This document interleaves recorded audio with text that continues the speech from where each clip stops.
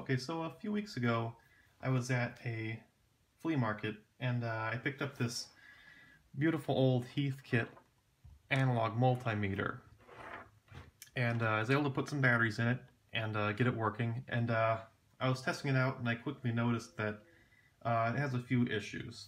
But it's a really nice little multimeter. The guy was wanting 20 bucks for it.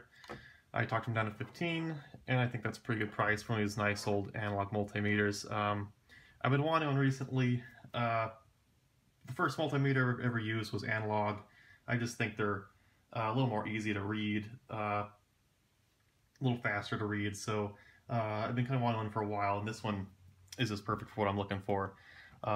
So I was kind of testing this, and against some resistors I have, some known values. Like this one's 47 ohms, and if I just put it on R times 1 here and give that a shot,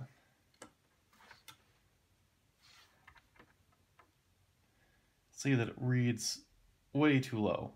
That should be reading 47 ohms, which should be about up in here. Also, on the times 100, this should be reading 51. It's 5.1K. It also reads way too low. So that's definitely something wrong with that circuit. Now the interesting thing is if I go to times 10K, here's a 470K, and that should be right up in here. That one's almost dead on. So it seems to affect mostly the times 100 and times 1 part of the circuit. Okay, so I'm just going to pull this apart and let's take a look inside here.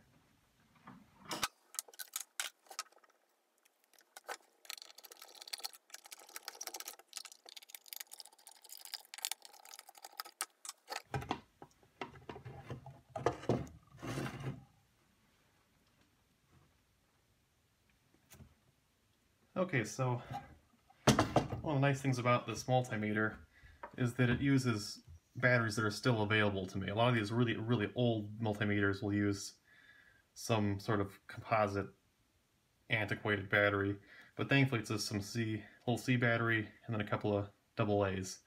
Now when I first took this apart and looked at it, I noticed that if we look in here, this resistor right here, precision resistor, does not look very good. It looks like it exploded.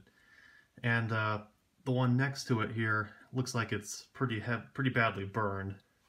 So what I did was I just grabbed a different multimeter I have. So I grabbed another multimeter I have, digital one here, and just testing it in circuit here, we can see that this one is completely blown. It's just completely shot. So this should be 11.5 ohms. Obviously it's not working at all. And this one that's burnt next to it, this should be 1138.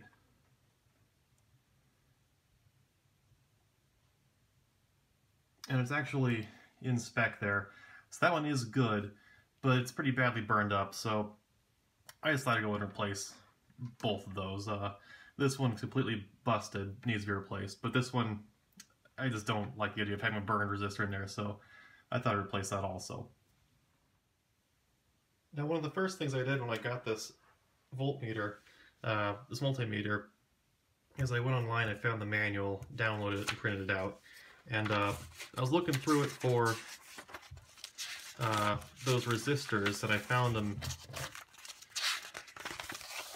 in the diagram of where they're located, and pretty quickly able to find out that 11.5 is the one that's blown, and then 1138 is the one that's burned, and they are part of the ohmmeter circuit.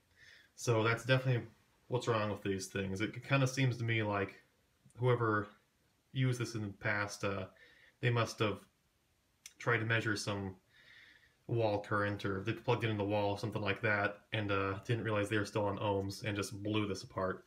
So I think it's a pretty easy fix. I went on to Mauser and I ordered some new precision resistors.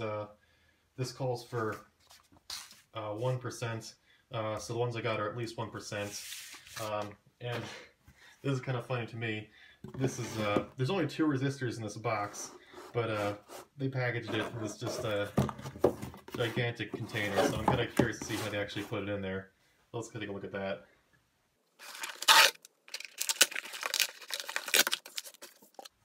Yeah, so it's a bit overkill with that box, but it's nice they did it anyways. So I've got my replacement 11.3 k ohm resistor.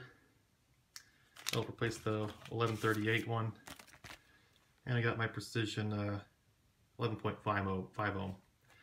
And these are supposed to go up to half a watt. And they all said, at least some of these are quarter watt, but it said in their specs that they can handle half watt. So we'll go ahead and prepare to solder these back in. Alright, so I'm just going to see if I can wrestle this blown up resistor out of here. It looks like it's in there pretty well, but hopefully we'll get a good stab at it here.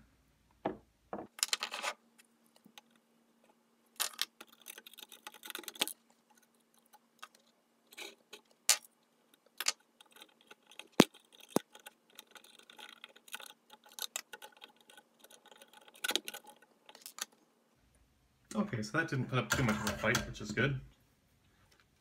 Okay, so I just double checked my schematic and made sure that that's the 11.5, so I'll go ahead and pull this out. It's amazing how much packaging there is just for 2 of these little guys. And I'll try to solder this back in place here.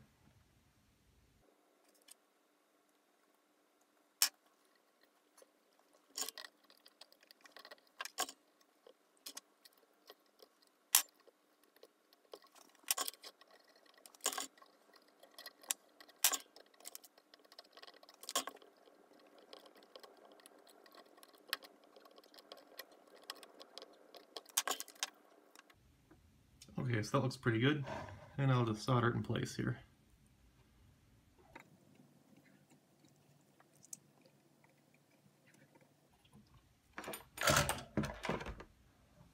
Okay, so that one is replaced. Just move on to the burnt one now. Alright, now I'm just going to pull out this burnt up 1138 ohm resistor, hopefully.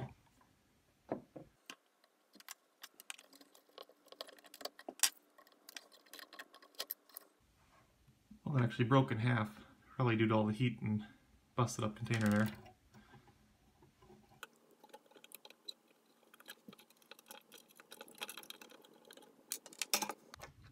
And it's a little burnt up, but I can verify that it is the 1138 one. So I'll just unpack my 1130 resistor here and put that in. It's a little different style than the other one, but this is all they had in stock for the specifications I needed here. But it should work just fine.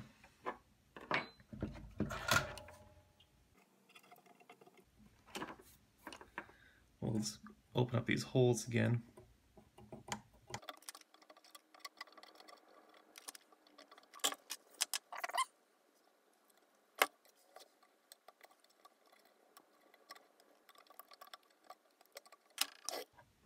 And that's a bit long, we'll go and trim that off.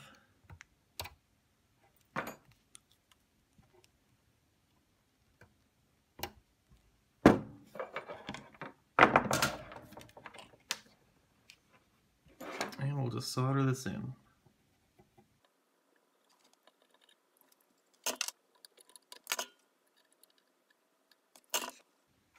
Okay, so this should be repaired now.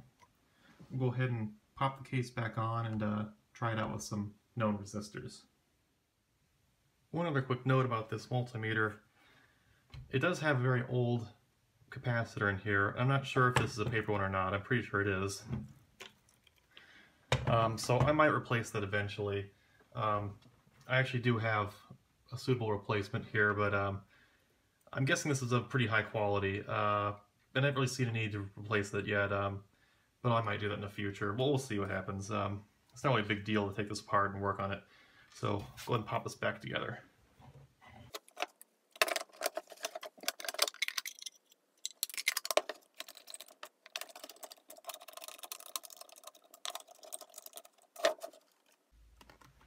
Alright, so that's all back together and the repair should be in place. So it's going to plug in the leads here and we'll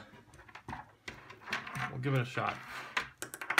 So start with the one we know should work, was the 10K there. And that should read about 47.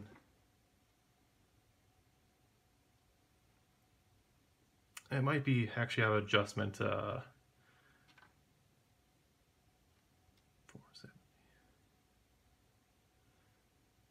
Well, let's try the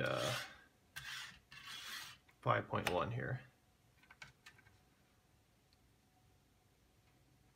Okay, so that's about right. And let's go down to the 1 and we'll test 47. Okay, I think that's also about right. And I think it's reading a little off. I think that's because I'll probably need to adjust the ohms here, adjust the scale. Actually, that's it right there. So we'll just adjust this step to 0. Give this another shot here. So let's try 47. Yep, that's right on. Try the times 100 for the 51. Again, right there. And then we'll try the times 10K, and that should read 47. Yeah, that's right about there. So, all right, so this was a successful repair on this, which is great. I've been wanting one of these for quite a long time. Nice big old stand-up desk multimeter, and this one's real nice. It can read 5 kilovolts AC or DC. It can read up to 15 amps for the ammeter, so it's pretty versatile, pretty strong little thing. So yeah, I look forward to using this in some of my future projects. So yeah, thanks for watching. This was a nice little repair.